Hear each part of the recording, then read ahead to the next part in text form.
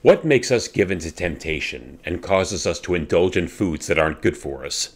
Foods that provide no nutritional value and only serve to make us fat. Is it just our lack of willpower and self-discipline? Or can there be physical reasons behind this?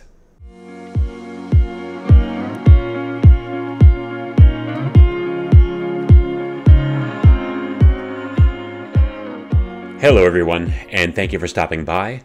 Welcome to my fitness vlog from Fat to Fit at 55. Credit goes to Jerry Teixeira for the name. I was kicking around a couple of names like My Fitness Journey, or My Fat Loss Journey, or even My Body Recomposition Journey, and I asked Jerry which one he thought I should go with. Instead of going with one of my suggestions, he came up with this. And by the way, I strongly recommend Jerry's channel for absolutely everyone who's into fitness. He has a wealth of information when it comes to resistance training, nutrition, and anything else fitness related. He specializes in teaching people how to work out without having to join a gym or use a lot of expensive gym apparatus. With just the weight of your own body and some optional equipment to provide the resistance, you can get an effective workout. So if for whatever reason you don't want to join a gym, whether it's due to the expense, the inconvenience, self-consciousness, or due to concerns about the pandemic, Jerry has you covered. Link to his channel in the description below, and as you can see, bodyweight training gets results. And if you're concerned about not being able to perform the exercises, Jerry offers a whole series of progression routines designed to help you get there. And I believe you are out of excuses. And now that I've given credit where credit is due, I can get on with the reason for this channel. First, growing up, I never really had a problem with my weight. Here's a picture of me when I was in college. That's a 32-inch waist and a 32-inch inseam. I've never in my life had visible abs, but most people describe me as lanky. From 1990 to 1994, I served in the U.S. Army. My weight was never really an issue, and I did well on my PT test. It was around 2005 when my 32-inch waistband became a 33-inch, then a 34-inch, then a 36-inch, and then eventually a 37-inch. But I was working out every day, and looking at myself in the mirror, I told myself I still looked fit. I was lying to myself. Around 3 years ago, I had a serious wake-up call. I was in a production of Jekyll and Hyde with Carolwood Players, and I happened to see this publicity photo. That's me on the far left.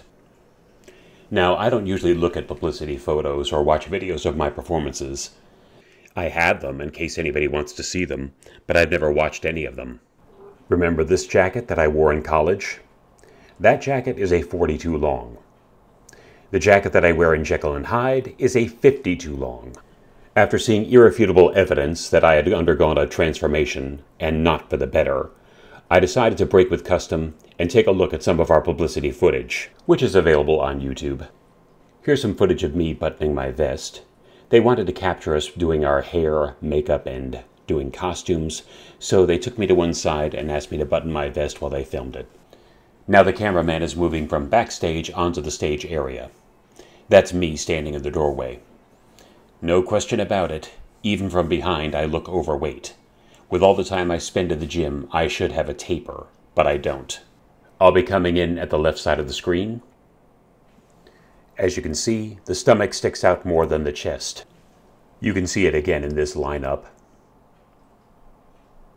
Hold it. Move back. There is no room for doubt. I am obese. Yes, I am singing, so I should be taking deep diaphragmatic breaths, but even so, it should not be that obvious. As I mentioned earlier, this show was slightly over 3 years ago, and I haven't been on stage since then. I've decided that I'm finally going to lose the fat, and this channel is how I will keep myself accountable. I will be documenting my fat loss journey with these videos, and I've also learned some useful strategies and information along the way, so I'm hoping that some of it will be of help to others. So, thank you for joining me. I appreciate all the support as I undertake this mission, and I think I'll start with where I got the inspiration for this video. I had my epiphany when I was watching an Alan Roberts video. I like Alan Roberts' content. He's direct, brutally honest, and he provides some necessary pushback against the fat acceptance movement. In the video I was watching, he was responding to an Instagram photo by Tess Holliday. But before I get into that, I want to make clear that I'm not going to comment on Tess Holliday's recent claim that she's been diagnosed with anorexia nervosa. I'm not a professional, I don't know Tess Holliday, so not my call. And I should mention here that originally, when I started making this video, I began to address the arguments made by those who insist that Tess Holliday cannot be anorexic due to her obesity. But as I went deeper and deeper into that topic, my foray into this issue became so long that it really needed its own video. So I decided, rather than to make this video an additional 10 minutes long, to give this topic its own video. So please see my next video, Can an Obese Person Be Anorexic?, for my own thoughts on this subject. But the short answer is, yes, an obese person can have anorexia. Whether Tess Holliday actually has it, I don't know. As I said, I'm not qualified to make that determination, and even if I were, Tess Holliday is not my patient. But before Tess Holliday made this announcement, Alan Roberts had a video out in which he responded to a picture that appeared on Tess Holliday's Instagram. In this picture, she says that sometimes a fat girl just needs some cake. No, you don't. You do not need cake. You do not need processed sugar or processed flour. You don't need it. It does not serve a nutritional purpose. Some people may say that emotionally, yes. And it's this point here that prompted me to make this video. It is my contention that there is more behind out-of-control cravings than just emotional needs. There are physical factors that drive cravings, and this video is about my struggle to understand and get a hold of these cravings. And Alan Roberts continues, However, if you are a morbidly obese person, the only time you should be taking in sweets or anything like that, you should treat that like alcohol. You should treat it like a drug that you apparently have a fucking problem with. And I agree with Alan Roberts that it should be treated like an addiction. As I said, it is my contention that there is more that drives cravings than just emotional needs. Based on my research, which I will share right now, there are real physical factors that drive cravings. So let's discuss the science of cravings. And before we start, a little bit of anatomy is necessary to clarify the meaning of our terms. The gastrointestinal tract, or GI tract, refers to the tract within the body from mouth to anus, and includes all the digestive organs, which I will not be going over beyond a very cursory explanation, if that. Instead, I will point out that the GI tract is controlled by a network of neurons known as the enteric nervous system, or ENS. And a fascinating aspect of the ENS is that it's capable of operating independently of the brain and spinal cord. Although it does interact with the central nervous system, it operates independently of it. In fact, Dr. Michael Gershon, professor of pathology and cell biology at Columbia University, refers to the ENS as our second brain. Living in our digestive tracts, we have a variety of microorganisms, including bacteria, archaea, fungi, even viruses. And there's a lot of them. There are 10 trillion cells that make up the human body, give or take, but there are around 100 trillion cells that make up our gut biome. And there are anywhere between 400 and 1,500 different species of gut biome. Obviously, I'm not going to go over each type, but I will focus on one of them, a yeast known as Candida albicans. Candida albicans, which I will just call Candida in this video, in a healthy person, lives in the intestines where it establishes a commensal relationship with its host. Now, by commensal relationship, I mean one party in the relationship is benefited, the other party is neither benefited nor harmed.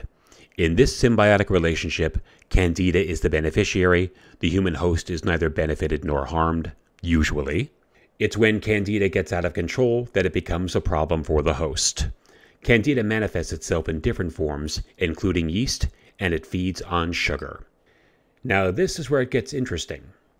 It turns out that our gut biome, including Candida, is capable of inducing cravings, and worse, they have ways of putting on the pressure if you don't satisfy those cravings.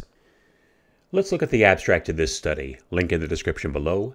It says, microbes in the gastrointestinal tract are under selective pressure to manipulate host eating behavior to increase their fitness, sometimes at the expense of host fitness. Microbes may do this through two potential strategies. One, generating cravings for foods they specialize on or foods that suppress their competitors. Or two, inducing dysphoria until we eat foods that enhance their fitness. In other words, cravings are not telling you what your body needs. Cravings are your gut biome telling you what they need. even if it's to your detriment. And they don't just stop at cravings. They can actually induce emotional distress in you until you satisfy those cravings. Now, is anyone else hearing this and thinking that intuitive eating sounds like a really bad idea? Intuitive eating first states that no food is off limits. But how do you distinguish your intuition from your cravings for junk food, especially if your gut biome is pressuring you to capitulate by inducing distress? The demons within you demand to be fed, peon, and they do not tolerate insubordination. Then the abstract continues with all the ways that your gut biome can influence your dietary choices. We review several potential mechanisms for microbial control over eating behavior, including microbial influence on reward and satiety pathways, production of toxins that alter mood, changes to receptors including taste receptors, and hijacking of the vagus nerve, the neural axis between the gut and the brain. By the way, that's just one of the functions of the vagus nerve, not a comprehensive list. The vagus nerve is also the conduit through which your heart and lungs are regulated. Now the abstract continues with a double-edged sword. Because microbiota are easily manipulatable by prebiotics, probiotics, antibiotics, fecal transplants, and dietary changes, altering our microbiota offers a tractable approach to otherwise intractable problems of obesity and unhealthy eating. So, we know that our gut biome is not fixed and immutable.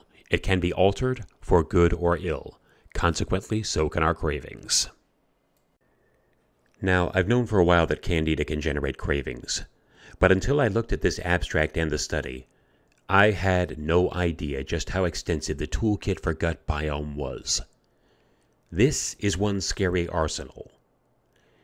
But once I started learning about this, I started to look at things differently. This is Holly.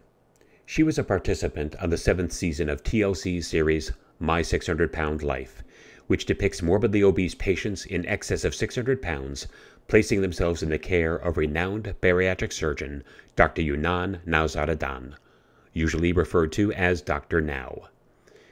Before he approves his patients for bariatric surgery, however, Dr. Now requires them to lose a considerable amount of weight. Holly revealed that she'd already had weight loss surgery once before, and for a year afterwards she was really losing weight. Then she resumed her old eating habits and ballooned up to 658 pounds at age 33.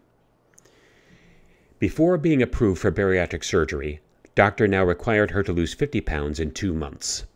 And while she did lose weight, she fell far short of Dr. Now's requirement. He gave her a second chance, and she made even less progress. When Dr. Now confronts her, she tries to play innocent, like she doesn't understand why she can't lose weight. Dr. Now quite appropriately calls her out. And it's this part of the exchange that's extremely telling. All right, so tell me what's really going on. I've had some trouble with cravings still, and it's just a repeating record in my head that plays over and over and over until I give in. Nothing is working to get past that record playing in my head. What is record playing saying? I want chocolate, I want chocolate, I want chocolate, I want chocolate. Microbes in the gastrointestinal tract are under selective pressure to manipulate host eating behavior to increase their fitness, sometimes at the expense of host fitness. Microbes may do this through 2 potential strategies. 1, generating cravings for foods they specialize on, or foods that suppress their competitors, or 2, inducing dysphoria until we eat foods that enhance their fitness. Now obviously, I can't know what her gut biome looked like at this point in her life, and of course I can't diagnose, but I think her own statements are persuasive, if not conclusive evidence that her Candida levels are astronomical. She didn't get to be 658 pounds because of her out-of-control cravings for broccoli. It's a shame that Dr. Now and so many other weight loss professionals don't address gut biome. Interventions to reduce Candida levels could be immensely helpful. And I feel Dr. Now's response to her was unfair. So chocolate is more important to you than living, apparently. She didn't say that. If chocolate were truly more important to her than living, she wouldn't be seeing Dr. Now in the first place. What she's saying is that there's a power struggle going on, and it's not just in her head. Her gut biome, as we've already covered, has the ability to induce cravings and weaken her ability to resist them, even if it's to her own detriment. So, when Tess Holliday says that she needs cake, I know what she means. I understand. And it's not just an emotional need. While I can't know for certain what her gut biome looks like, or even what would be considered a normal gut biome to compare it to, I'd be willing to bet that her levels of Candida are extraordinarily high. No, she doesn't need cake in the sense that she'll die if she doesn't have it, but she needs it to quiet her relentless cravings, because they won't give up until she gives in. And there are some who have adopted regimens intended to reduce their Candida levels, and had great success with it. Australian-born comedian, actress, and singer Rebel Wilson declared 2020 her year of health, during which she lost over 60 pounds. Prior to her transformation, she was probably best known for her role as Fat Amy in 2012's Pitch Perfect. In this article, published on December 2nd in her year of health, Rebel Wilson revealed that she had reached her goal weight a month earlier than she had planned. She also talked about those who were not supportive of her goals. The commonly used metaphor about crabs in a bucket come to mind, but that's a topic for another video. In this article, she reveals, "I had a lot of Candida in my gut, which makes me crave the sugar." This was undoubtedly an edited quote from an Instagram video she created for her fans on December 1st, 2020. She further explained how she went on a detox to get rid of that pesky Candida. I had a lot of what's called Candida in my gut, which loves the sugar, makes me crave the sugar, and I had a lot of that, so I had to try to get rid of that, because there's nothing worse than trying to be healthy and then feeling like starving all the time. And that's what that Candida, that pesky Candida does. So I went to Austria with my friend Carly and did a detox. And less than a week after Rebel Wilson made this video, a certain article by Gabby Landsverk began making the rounds, claiming, among other things, that detoxes are unnecessary. And in looking at this article as passionately as I can, I conclude that it is, at best, shoddy reporting. But before I get into that, Gabby Landsverk is a health, fitness, and nutrition reporter for Insider in New York City. Now, the first thing I notice about her is that she is credentialed only in investigative reporting, not health, fitness, or nutrition. Which is fine. You can certainly be knowledgeable about a topic without having sheepskins. But when it comes to authoritative pronouncements on those topics, someone who's never heard of Gabby Landsverk, like me, has no reason to regard her as any sort of expert. Which brings me to my biggest problem with this article. Landsverk has this annoying habit of evoking experts without actually telling us who they are. For instance, regarding Rebel Wilson's claim that Candida loves sugar and makes her crave sugar, Landsverk writes, "According to experts, there's no evidence to suggest that yeast overgrowth can cause those types of symptoms or that a detox can help." The symptoms that Rebel Wilson is referring to are sugar cravings. While Landsverk does refer to expert sources regarding other points in her article, she does not produce a single expert that actually states that Candida does not cause sugar cravings. And no evidence that Candida and other gut biome can instigate cravings? Hello? I believe I produced a study in this very video that asserts that. And she evokes experts again later in this article when she discusses detox diets. And this is a straw man argument, by the way. Since Rebel Wilson said only that she was doing a detox, she never said that her detox was a diet, or that it was only a diet. There are other venues for detoxing. I myself am doing a Candida Cleanse, but diet is not involved at all. Yes, I'm dieting, but that's for fat loss. The Candida Cleanse is done strictly with supplementation, so that I can reduce my cravings, allowing me to stay on the diet. I use supplements for the Candida Cleanse, not a diet. But regarding detox diets, she writes, "These detox diets might appear to work for other reasons. Cutting down on processed foods in general and sugar specifically can have major benefits for health and weight loss. That's not because of any special cleansing powers or a reduction of fungus, according to experts." But if you look at the bottom of the page, her expert says nothing about cleansing or a reduction of fungus, either to support or refute it. She only says that cutting out sugar is a good idea. Duh. Honestly, I could go on all day poking holes in this shoddy article. This type of weasel wording, evoking unspecified experts, isn't worthy of good housekeeping, let alone Insider. But this video is already too long, and there is one more point I wish to make. She writes, research has indicated that even huge amounts of sugar don't seem to affect the amount of Candida present in healthy people. And for once, her source seems to support her argument. Clicking on the link took me to this study.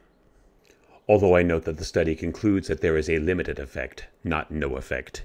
In those with higher concentrations of oral Candida, the extra refined carbs seem to elevate the levels of Candida in their guts. What makes me question the relevance of this study is that I don't know how long the diet was. How long were the participants being fed increased amounts of refined carbs? And is that even long enough to allow the gut biome to shift? What about people like Tess Holliday, Rebel Wilson, Holly Hager, or myself, who have been indulging an appetite for sweets for years, even decades?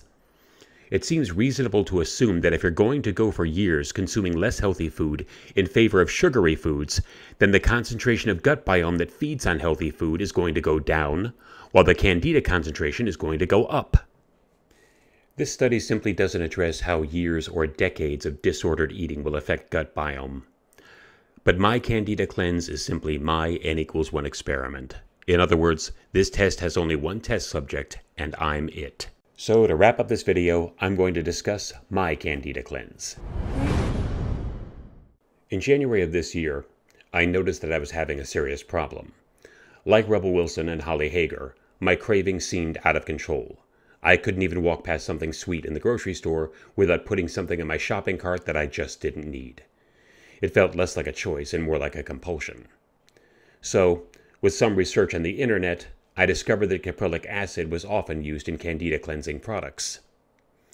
Caprylic acid, or MCT8, is one of the 4 medium-chain triglycerides. When you pick up a bottle of MCT oil, you're buying a mixture of the 4, including caprylic acid. You can also purchase caprylic acid separately.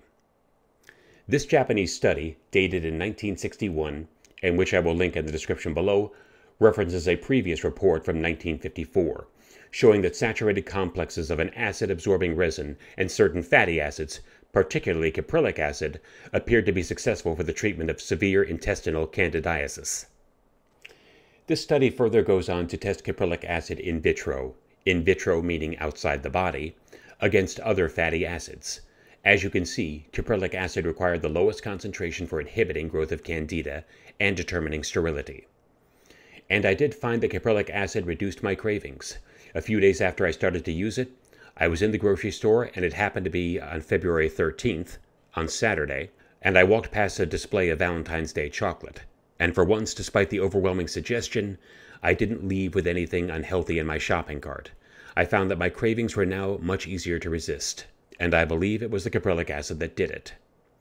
But if anyone were to go with a liquid caprylic acid, I should warn them, regardless of how much the label tells you to take, I would start with very small doses. I would start with half to 3/4 of a teaspoon, take it that way for a few days, then very gradually build up from there, and increase only in very small increments. I wasn't always careful as I was building up my tolerance for it. There were times when I took too much, and the stomach pains were so intense I was doubled over. Moreover, it had a very powerful laxative effect, though Pepto-Bismol helped with the pain for those occasions when I took too much. You should also note that many of the Candida cleansing products are pills that include caprylic acid in powdered form, and I have never had any stomach issues with those. Another supplement that's been shown to be effective against Candida is berberine. In this study, when tested in vitro, berberine was found to significantly weaken the biofilms of Candida, and this study shows that berberine had a powerful synergistic benefit when used with fluconazole, an antifungal prescription medication used for Candida infections. Now, so far we've discussed how to clear out the excess Candida. I'm working on reducing the gut biome that causes me to crave sugar. But what about enhancing the gut biome that I do want, so as to take over the area in my gut that Candida once occupied? Yes, there are ways to do that. I'm talking specifically about probiotics and prebiotics. What's the difference? According to this article from the Mayo Clinic, probiotics are foods or supplements that contain live microorganisms intended to maintain or improve the good bacteria, normal microflora, in the body. Prebiotics are foods, typically high-fiber foods, that act as food for human microflora. Prebiotics are used with the intention of improving the balance of these microorganisms. So a probiotic supplement contains live microbes that we hope will make it to the gut and live there. A prebiotic supplement is the food that these microbes will need to survive. And there is one more observation I wish to make from this Mayo Clinic article. It says, the health benefits of currently available probiotics and prebiotics have not been conclusively proved. And this may seem like a cop-out, but it is for this reason that I don't feel comfortable discussing this topic. I have only recently started taking prebiotics and probiotics, and my research has led me into confusing and often contradictory statements. For instance, one of my sources points out that probiotics require refrigeration, but another source astutely points out if they require refrigeration, then how can they be any good now since they were sitting at a grocery store shelf without refrigeration? Take spore probiotics, don't take spore probiotics. Probiotics are no good because they can't survive the stomach acids and other claims that I haven't checked into. I need to do more research before I'm comfortable with this, so this will have to be a topic for a future video, and I promise my future videos will be much shorter. I had to get my mission statement out with this one. And with that, I will wrap it up here. Be sure to watch for my next video on whether obese people can be anorexic. I learned some interesting things in making that video, and I'm looking forward to having you see it.